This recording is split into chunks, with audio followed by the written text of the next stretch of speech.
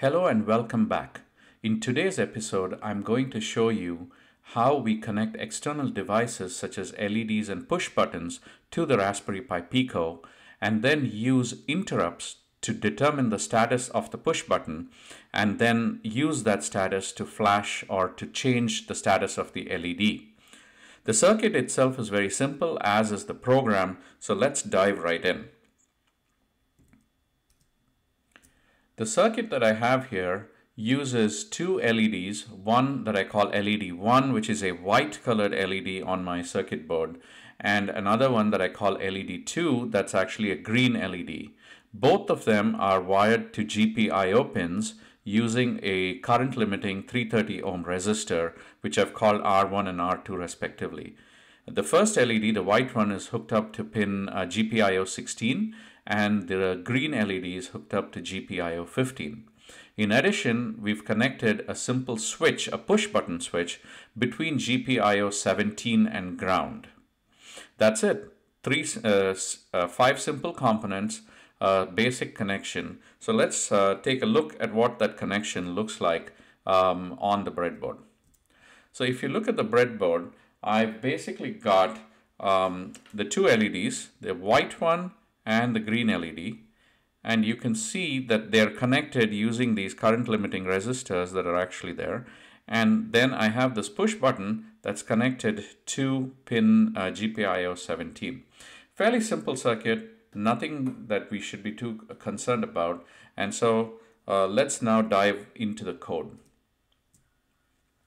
Before that, I'm going to plug my my Pico in, so just give me a second for that.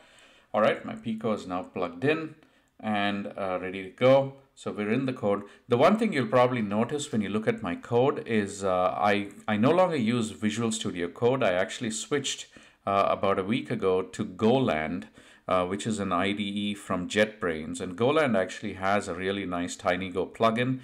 And when I get some time one of these days, I'll put an article on my website that includes instructions on how to set up Goland to work with TinyGo and the Raspberry Pi Pico. It's not really very complex. It's about the same level of complexity as Visual Studio Code, but due to some weirdness with the plugin, there's a couple of configuration settings that you have to do manually in order to get type hinting and all of the hints that show up inside of the IDE. But other than that, everything actually works really well inside of Goland, and I'm actually liking the IDE quite a bit. All right, so let's get started. As always, a simple Go program. So we start with our package. So we'll go with package main again, and then let's just start with our main function. So here's what I'm going to do. In this function, I'm going to basically start with initializing my LEDs. So we've got the first LED, which is connected to pin GPIO 16. And you can see how the Goland IDE is also working like VS Code, where it actually is giving me type hinting, and in addition to that, doing the auto imports, which is really cool. I kind of like it. All right, so we've set up the LED. Let's configure it.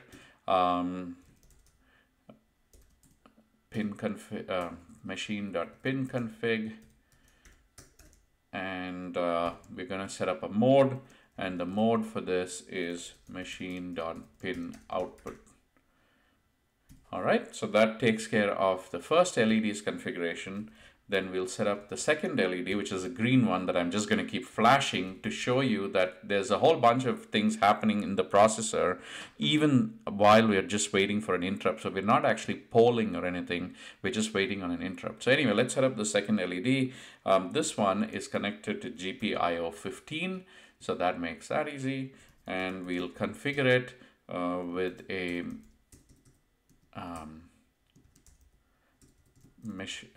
machine, if I could type right today,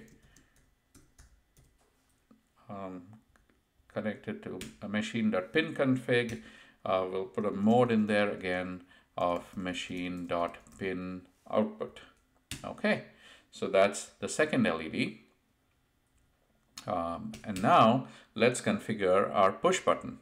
So we'll call it button, and that one is connected to GPIO 17. And here we're going to do something when we configure it. So let's do button.configure machine.pinconfig, and we'll set up a mode. But here there's something interesting. When we set up the mode, we're going to set it up as machine.pin input pull-up. And what does that mean? I've actually got some details about what pull-up resistors do in the article that accompanies this video, and I have a link to that article in my description below. So please go visit my website, look at that article, and you can read a little more. But just to give you a quick summary of what pull-up resistors are, when you have a GPIO pin that's configured for input, unless that pin is connected to some value, so unless it's connected to a logic high or a low, there is a chance that the pin could float. In other words, its value could sort of flip between high and low depending on things that the processor is doing, depending on electromagnetic interference and stuff like that.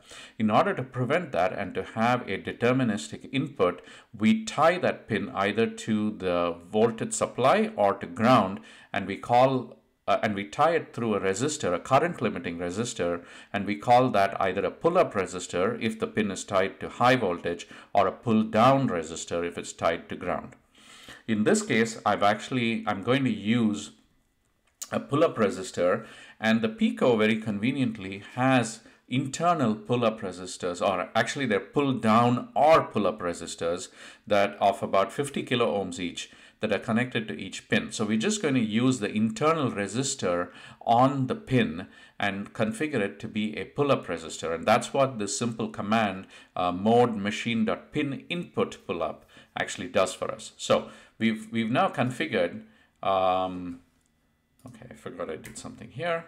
So we've now configured our button to be a pin input pull-up. So it's basically going to be always at a logic high until the push button is depressed, at which point the pin will be pulled to ground and register a logic low. Okay, now that we've set up the three peripherals that we've connected to the Pico, we've set up two LEDs and a button. Let's now set up an interrupt service routine. So the way we do that in TinyGo is to use this function called setInterrupt, and it takes two arguments. The first is what is called a pin change, and the other is a callback function. So let's first write the pin change. And so the pin change event actually has two possible values. It's either got machine.pin falling, which represents a falling edge of the trigger. So remember, when I press the push button, it's going to take the pin high, which is a rising edge, and when I release the push button, it's going to actually take the pin back to, when I push the push button, it's going to take the pin low, because I had it pulled up and the push button connects it to ground, so it's going to take the pin low. At that point, I'm going to get a falling edge on my signal. When I release the push button, that pin goes back high, and that is a rising edge on the signal. So what we are interested in is actually to listen for an interrupt using both edges of that pin. So we're going to set this up with a machine.pin falling or machine.pin rising. So now we're listening to both the falling edge as well as the rising edge of the pin when it changes state, and we're interrupting the processor based on those two states. The callback function itself, for now, let's just define an anonymous function, and that basically uses a pin, and we'll just call it P, and write our callback function. And what are we going to write in the callback function? Really, it's a very simple command. So we want to read the status of the pin, either high or low, and set the LED to the inverse of that. Because remember, when I push the push button or press the push button, the pin is getting pulled low. And what I want is, at that point, I want the LED to be switched on. When I release the push button, the pin goes back to high, and I want the LED to be switched off at that point. And so what I'm really looking for is the inverse of the state of the pin.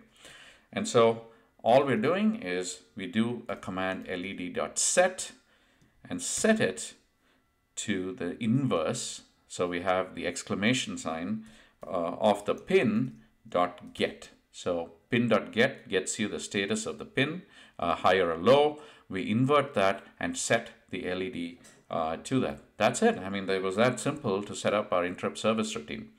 Now that we've set up the interrupt service routine, let's just write a simple program that really doesn't do anything, but just, it blinks that second LED on and off so that one, the program doesn't exit, and two, it also shows us that something else is happening while the processor is waiting on an interrupt. And then when the interrupt occurs, the processor goes to process the interrupt using what is called this interrupt service routine, this function that we've defined, and then it goes back to basically doing what we told the processor to do, which is what an interrupt should be, right? You're doing something, something interrupts you, you go take care of that interrupt, and then you go back to regularly scheduled programming. All right, so we'll just write a simple function, we'll just continue with a simple infinite for loop that just blinks that second LED over and over again. We've done this countless times in my videos, and so we're just going to write this up.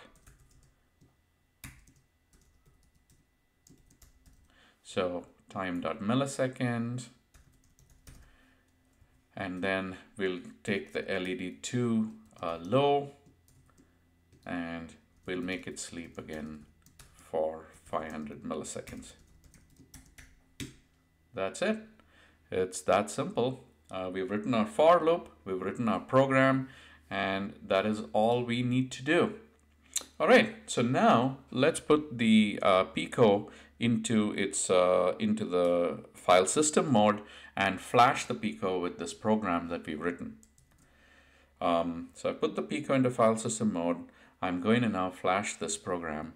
And the way we do that very easily inside of Golang is to actually right-click on this little green arrow that you're seeing here, which indicates where the application run point is, which is pretty cool. I mean, it's basically pointing to function main, which is truly where the run point of a Go application is. So we right-click on it, and we just do TinyGo flash, and we're going to flash it. It's going to bring up TinyGo, and it's going to attempt to flash it. So it finished flashing, it exited with an exit code of 0. And now let's go to the camera to look and see what we've got going on the Pico. Okay, so now when you look at my Pico, you can see the green LED that's basically flashing now, and it's flashing, with a time period of 1 second. And we've got this push button that, if everything goes well, it should basically illuminate this LED when it's pushed, and it should switch off the LED when it's not pushed. Okay, so let's press the push button. And there you go. LED is on. I release the push button. LED goes off. Remember, this green LED is still flashing while all of this is going on. So LED pushed. The push button pushed. LED on. Push button released. LED off. And away you go, right? Over and over again, the green LED keeps flashing.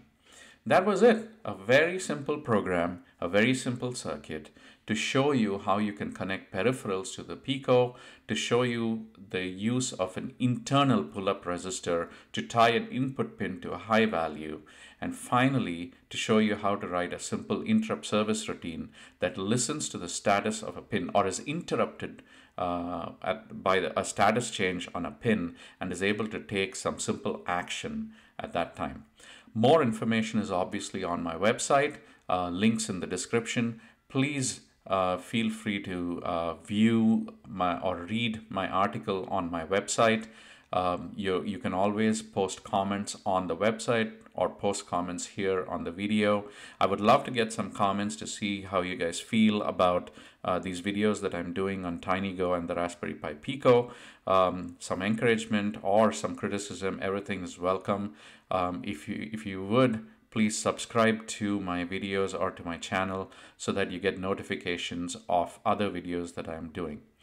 That's it then, and let's talk a second here about what I'm going to talk about next time. So the next time we'll leverage what are called Go channels and use them to concurrently do a bunch of things on our Pico. That's it for today, and I look forward to talking to you guys in the next video. Thank you.